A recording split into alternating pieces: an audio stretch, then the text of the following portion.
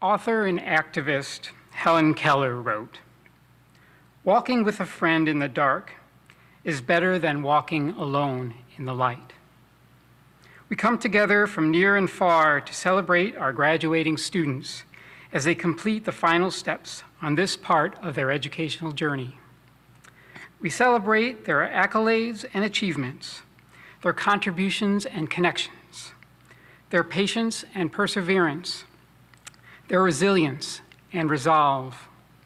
We celebrate these and all of their family, friends, faculty, and staff who have walked with them on their journey. Welcome to all of our 2021 master's and doctoral candidates. I know that this virtual on-demand ceremony was not your or our first choice.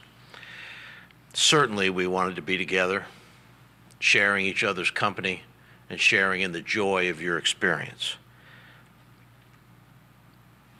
But this virtual on-demand ceremony provides the greatest health benefit to our community while also allowing you to share this special moment with the people that you love, your family and friends.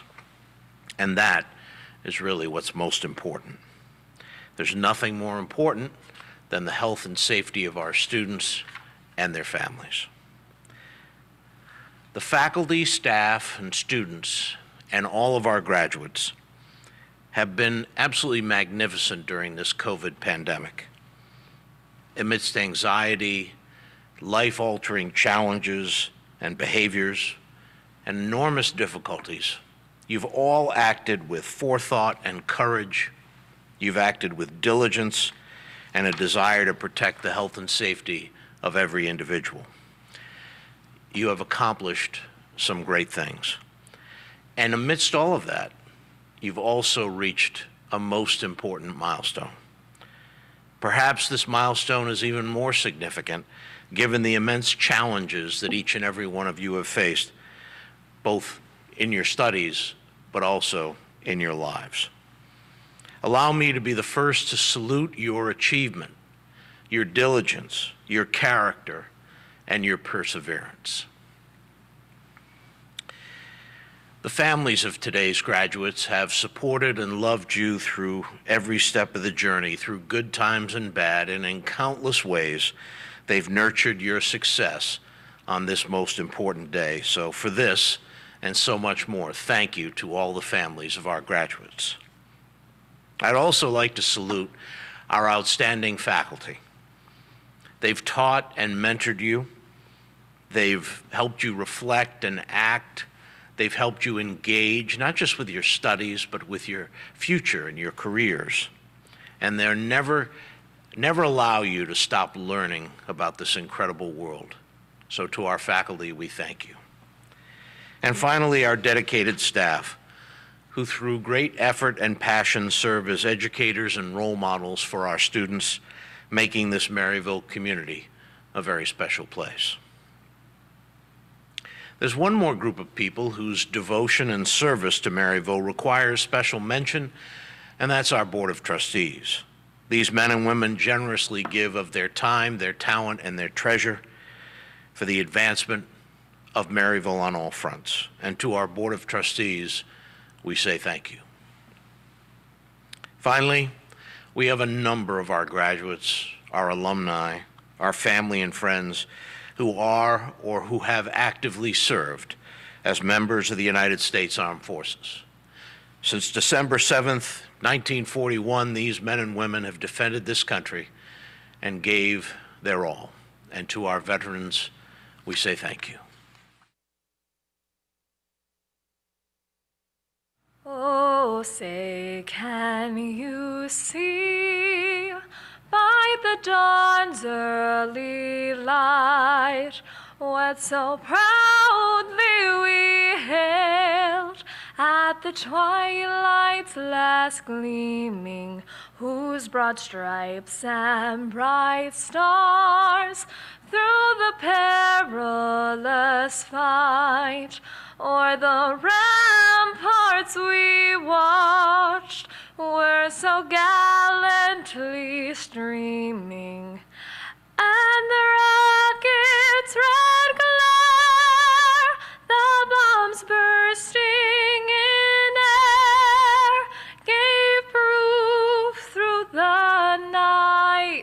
that our flag was still there.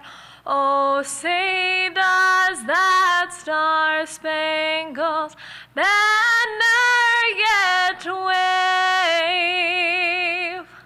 o'er the land of the free and the home of the brave?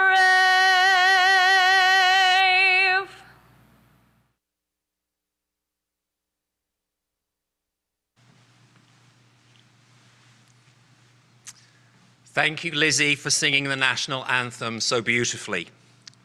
Lizzie is an aspiring teacher studying in the School of Education here at Maryville University.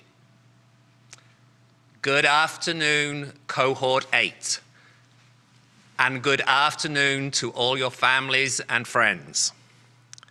My name is Kevin Stokes, and I'm the Program Director for all PK-12 leadership courses in the School of Education at Maryville University. I should like to welcome you and your families and friends to this convocation ceremony. On behalf of Keith, Kathy, Jack, Nick, and Tracy, I would like to congratulate all of you on your many achievements as you have progressed through your 7 semesters here at Maryville. Looking at you on the screen this afternoon, I can see the joy and relief that you have made it to this magnificent moment. You should be proud of yourselves, and I'm sure that those with you today and those watching from near and from far are cheering loudly for you. I think it's safe to say that when you attended your first classes in January 2019, that you assumed that Thursday evenings for 7 semesters would include a journey to and from Maryville's campus. You anticipated that you would be sitting in a classroom with a professor who would be leading you through your work. Little did we know how different teaching and learning would become from 2020. Neither did we perhaps realize the benefits that would come from working in a virtual world in our pajamas and learning the language of Zoom. You're muted. We can't hear you. I'm going to share my screen. I don't know how you chop a screen up and share it. I'm going to put you in a breakout room. It's kind of like I'm going to help you to escape from Alcatraz. The determination that you have shown to complete your doctorate in education under these circumstances, whilst balancing the many new demands being placed upon you at school, life with your families and friends, is to be both admired and applauded. As a cohort, you rallied together to ensure that all of you would reach this moment today. No student would be left behind in Cohort 8. In a little while, you will be hooded, and you will be able to strut your stuff in all of your regalia as a doctor of education. I have to tell you that this is not the end, but the beginning of the next phase of your professional life. The title of doctor brings with it great responsibility, and never more so than now.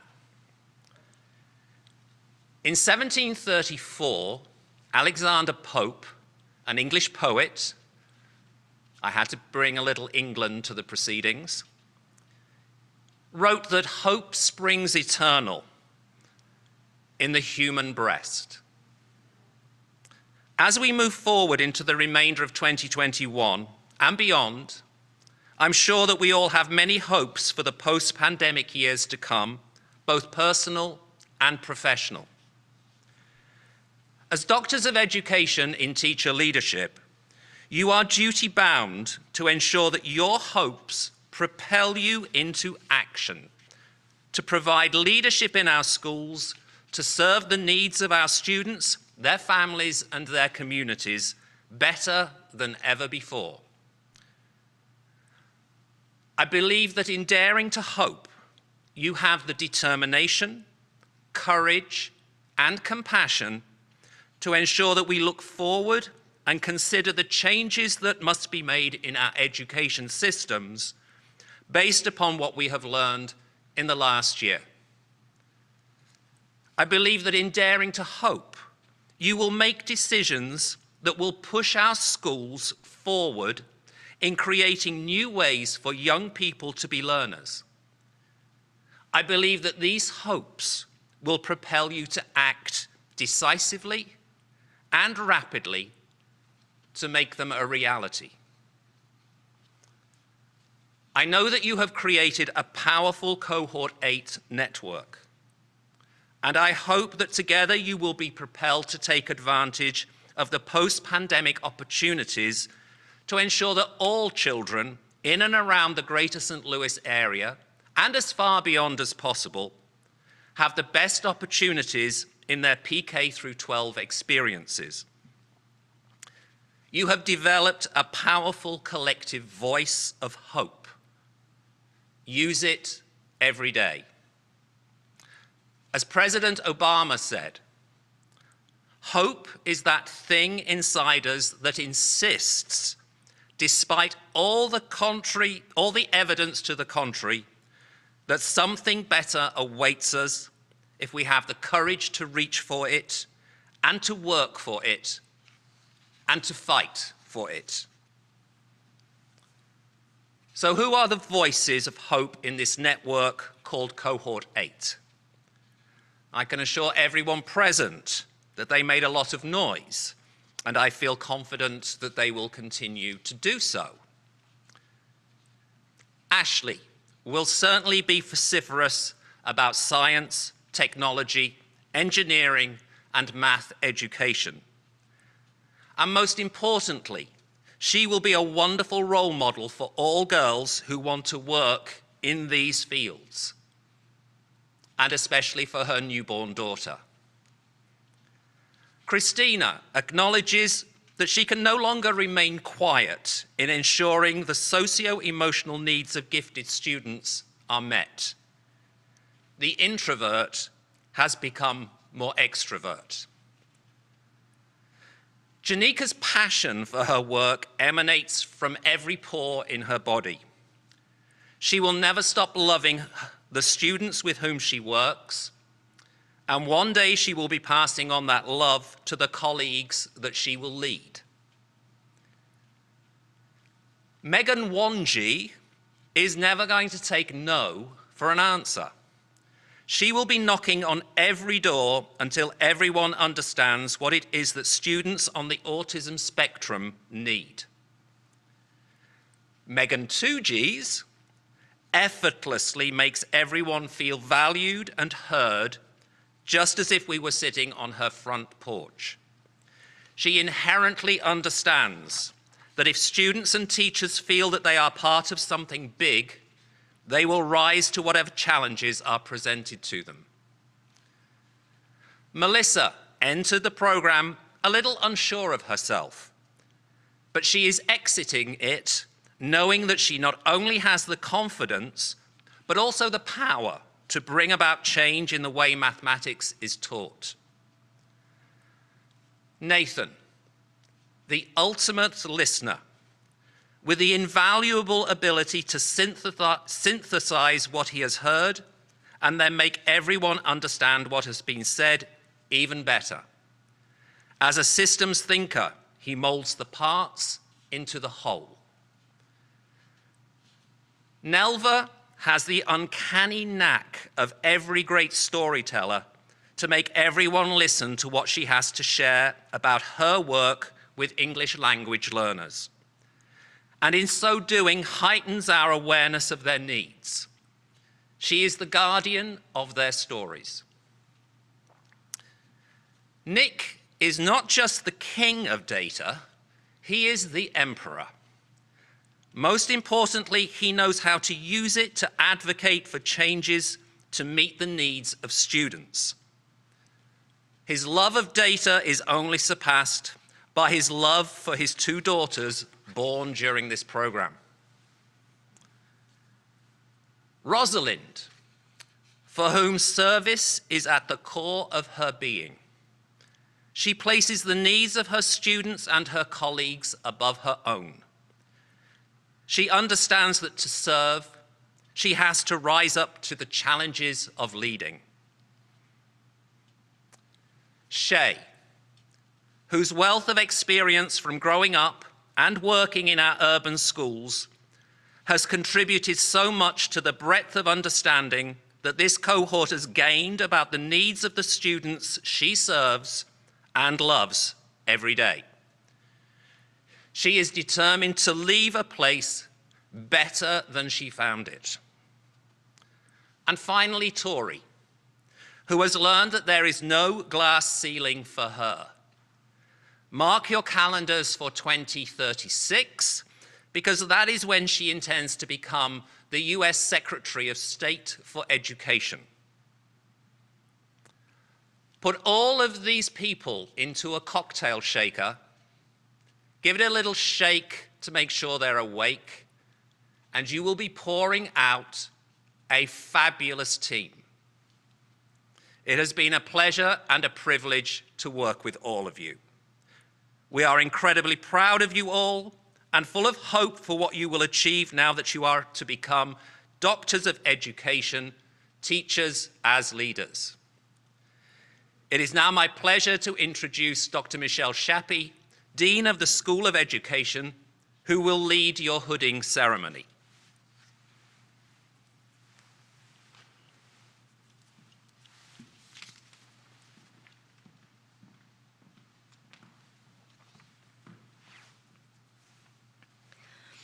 It is my honor as your dean to call your names as we celebrate your accomplishment. As a reminder, when I call your name, your video will go live and take over the screen so that we may all see you receive your hood. Please have your friends or family members on standby, ready to place your hood once your video appears on the screen so that we may celebrate together. Christina Berwin.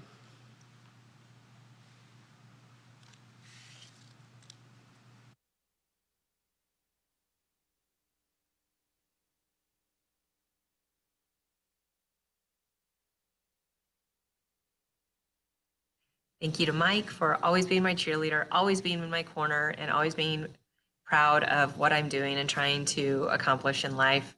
I love you. I appreciate you. Thank you so much. Thank you to Emma and Ava for understanding that I couldn't always go to everything over the past few years, and sometimes I needed things to be a little quieter around the house. I love you both. And thank you to all my family and my friends who have been along on this journey with me. I couldn't have done it without each and every one of you. Thank you from the bottom of my heart. Shaniqua Monique Blanchard.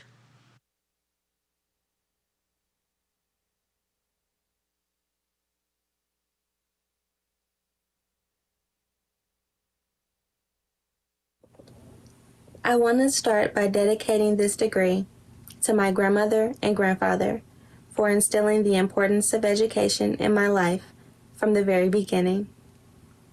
Next, I would like to thank the rest of my family. You all have been instrumental in making sure that I accomplished this goal that I set for myself so long ago. Next, I would like to thank my friends. You all have been supporting me and reminding me to be great, and I appreciate it. So I want to say to all of you, thank you. Nelver Jean Brooks.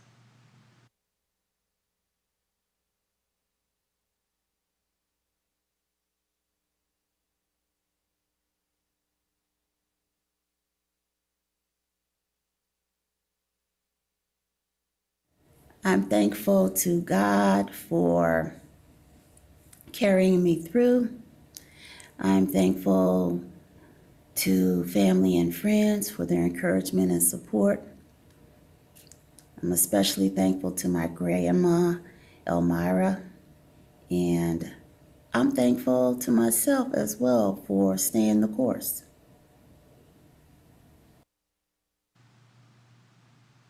Megan Marcel Bruner.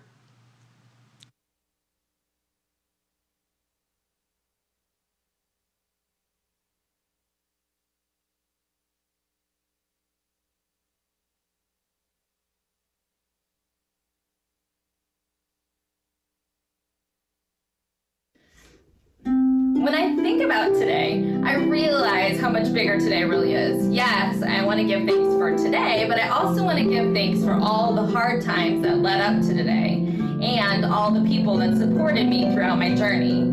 Those hard times make me appreciate moments like today. So thank you, Mom, for singing this song at night to remind me not to worry. And thanks, Dad, for making me order at Dairy Queen so that I can find my voice.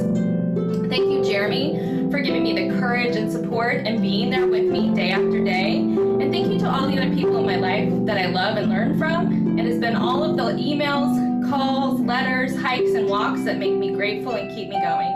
Thank you. Nicholas William Ebner.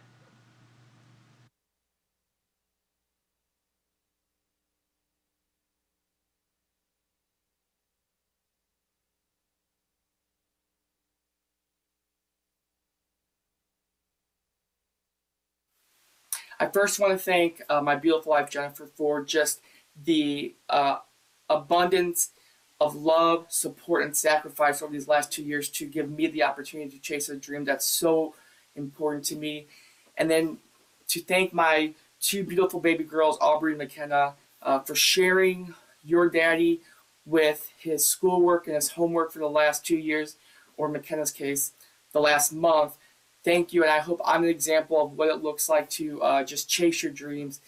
And finally, to my family, thank you for just always loving and supporting me. And to everyone at McClure who helped to inspire and work on this work with me and always giving me an opportunity to be the best teacher possible, thank you. Victoria Follis.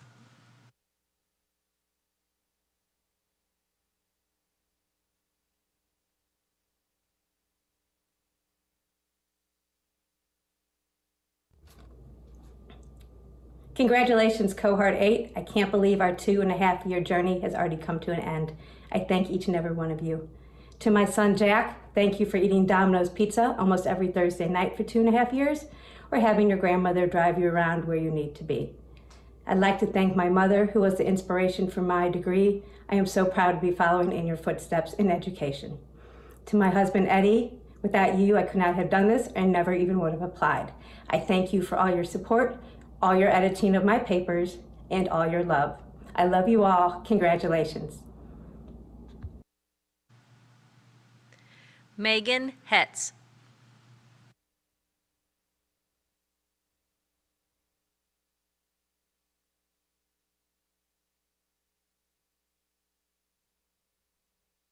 I'd like to start off by saying thank you to my husband and my beautiful daughters.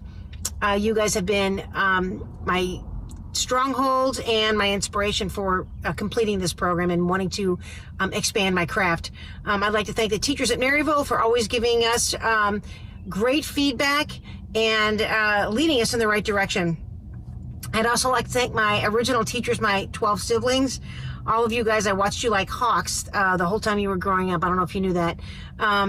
The teachers that I work with, you guys were my resources. You guys helped me with my action research, and you were the core of what I was studying, and everybody in the buildings. And then my friends Jana, Jill, and Angie. Thank you so much, everyone. Rosalind Hollins Lewis.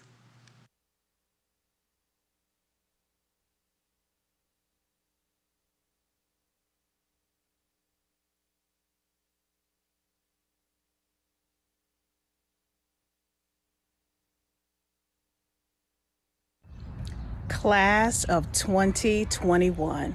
Wow, I made it. It is with gratitude I say thank you to my family, my cohort, and my crew. I appreciate you going on this journey with me. Melissa Hunsaker Schaefer.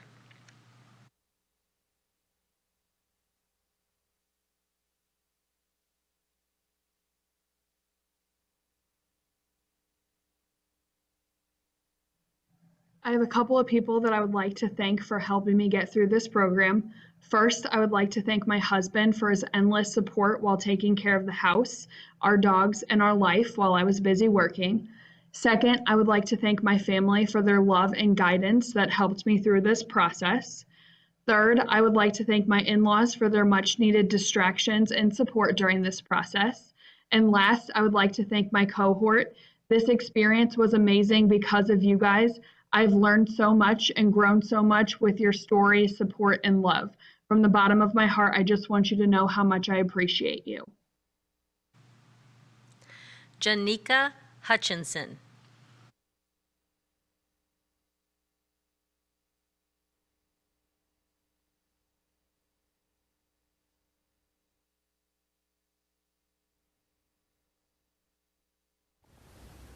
First, I would like to thank God. Thank you for all the grace and mercy that you have shown on my life. I'm forever humbled and grateful. Neil, thank you for believing in my greatness and helping me aspire to things beyond what I even could think for myself. Mom, Dad, for all that you are and for all that you helped me to become, I thank you deeply. Micah, Genesis, what wouldn't I do to make you proud? I love you so much. Thank you for believing in me. To my tribe, my family, for all the prayers and for everything that you have given me in motivation and strength, I love you so. Nathan Jones.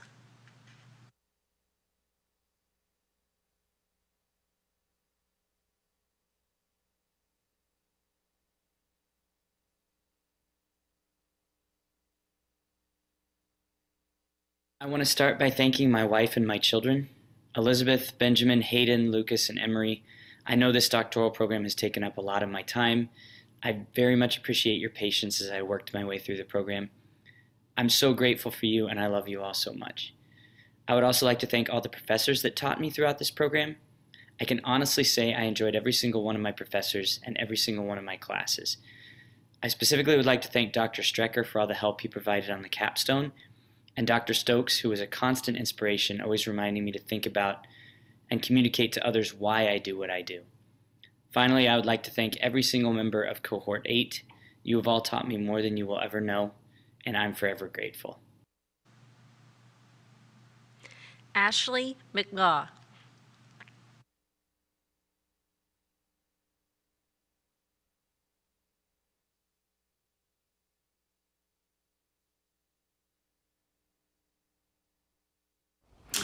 I would like to take this opportunity to thank my village.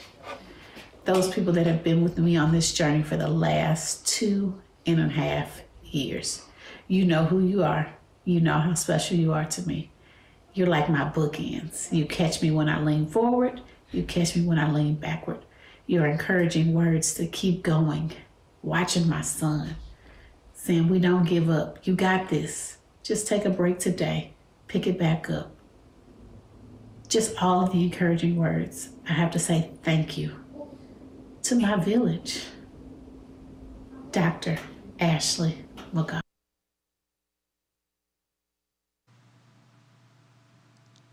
At this time, Sherry Pfister, our Vice President for Academic Affairs, will confer your degrees.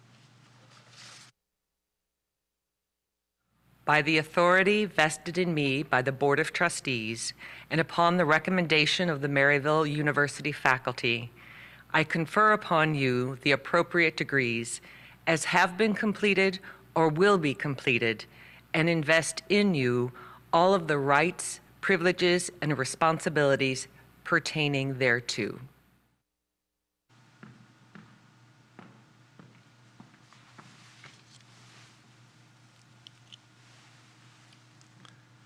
On behalf of everyone at Maryville University, I hope that you have enjoyed this celebration of your achievement. We want you to stay in touch with us and share with us all your future accomplishments, and to bring your expertise back to the School of Education as its alumni. We will miss you on Thursday evenings and think of you taking that evening to relax and enjoy yourselves. Congratulations, everyone in Cohort 8. According to philosopher and spiritual teacher, the Buddha, health is the greatest gift. Contentment, the greatest wealth. Faithfulness, the best relationship. As we conclude this celebration, we send you forth with the following blessings. May you have success and fulfill your career ambitions. May you have strength to overcome all obstacles. And may you have health, living a long and happy life. May you have family and friends, faithful companions on your journey. And may you have contentment, the only wealth that gives you peace. Congratulations, Maryville graduates.